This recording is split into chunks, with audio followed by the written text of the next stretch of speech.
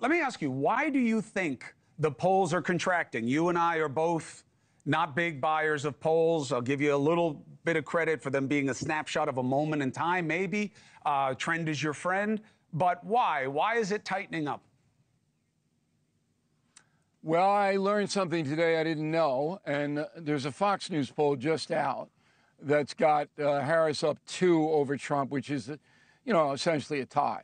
But here's what I learned. I don't know whether this is true or not, but it has a ring of truth to it. Some of the polls that want to deliver positive results for the vice president are now heavy canvassing women. So when you get the methodology for the poll, it now shows conservative, it shows liberal, it shows independent, or Democrat, Republican, independent. I forced those poll companies last year to do that, and I'm happy I did. But you don't have any gender. So you can put the thumb on the scale. So you think it's oversampled? 2 to 1, oversample the constituency that is going to vote most for Kamala Harris, which are American women. If you oversample, you'll get a more favorable thing. Now, somebody told me that's what's going on. It sounds right, but I cannot say it's a fact.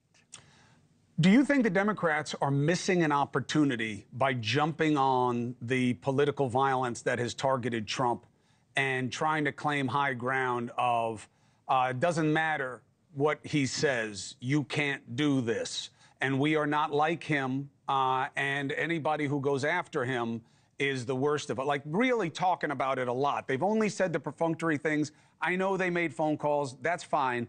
But they're talking about a lot of other things a lot more than the violence that's been directed towards him. I guess because they think it's bad for them. I see it the opposite way. Well, it's always been that way since John Adams and Thomas Jefferson went after each other in the second, third presidential race, but Washington had no opponent.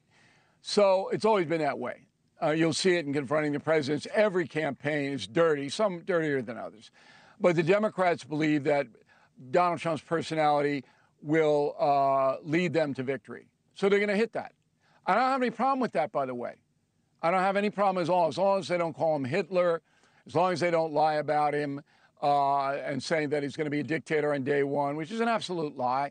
Everybody knows he said that in conjunction with executive orders, and it was just an off-the-cuff remark.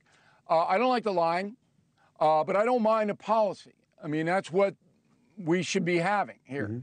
I'd rather have it on issues, but remember, the main issue for Kamala Harris is that Trump's the devil. That's the #1 issue. She's got no solutions to anything. We saw it again yesterday in Philadelphia, where a journalist there, the black journalist, said, okay, Gaza, Israel, what are you going to do?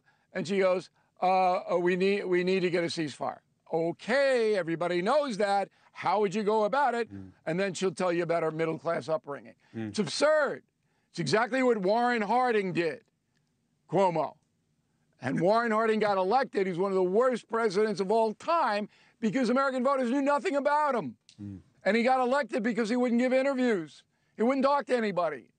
I don't know if Kamala's campaign has read Confronting the Presidents, but it's exactly the same. 1920, Warren Harding. History repeats itself, right? That's why you want to read it, you want to understand it, because you see similar dynamics. Look, my quick take, and we've discussed this and we'll continue to, I don't think the Democrats win in a grievance election.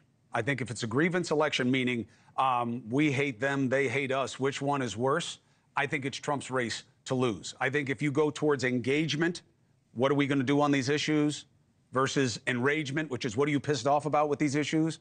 I think the engagement is what the Democrats need. We'll see how it goes. Bill O'Reilly, congratulations. I know success is old hat to you, but I still think it's very cool. Confronting the President's #1 on the New York Times bestseller list. It's very nice. You know what? And it didn't hurt. Everybody on NewsNation. One of the reasons this is probably #1, no picture of you. No picture of you. It's not. No picture. Oh, no picture of me. There is on the back cover.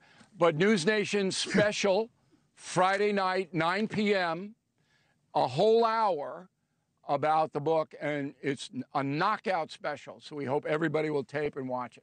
Hey, thanks for watching. Go to joinnn.com to find NewsNation on your screen. And don't forget, click the red subscribe button below to get more of NewsNation's fact-driven, unbiased coverage.